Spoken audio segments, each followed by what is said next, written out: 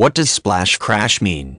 A splash crash is a stock market event which theoretically could cause significant damage to an economy within a matter of seconds.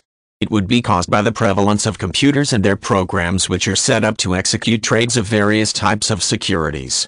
These computers can make millions of trades in just a few moments, which means that they can have a significant impact on the market in a minimum amount of time.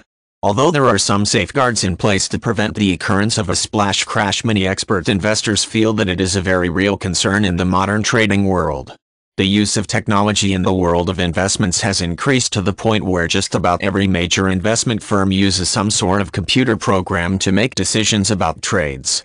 These computer programs can access limitless amounts of information in a small period of time, thereby proving much more efficient than humans in monitoring various markets for profitable trading opportunities.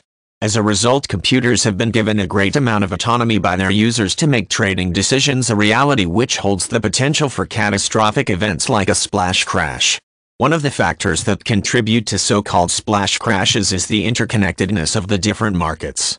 Computer trading programs monitor all of the different market sectors such as stocks, bonds, and commodities and the way they react to one another. The programs then look for arbitrage opportunities, which is when price discrepancies provide investors a chance to make practically no-risk profits.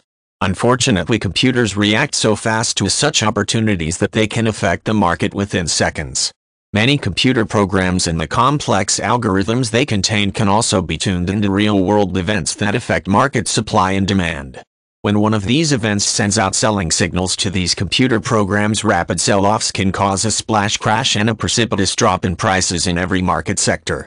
Many market exchanges have built-in safeguards known as circuit breakers in place to try and stop a potential splash crash. The idea behind a circuit breaker is to automatically shut off trading in certain high-volume securities if their prices drop too far in a short period of time.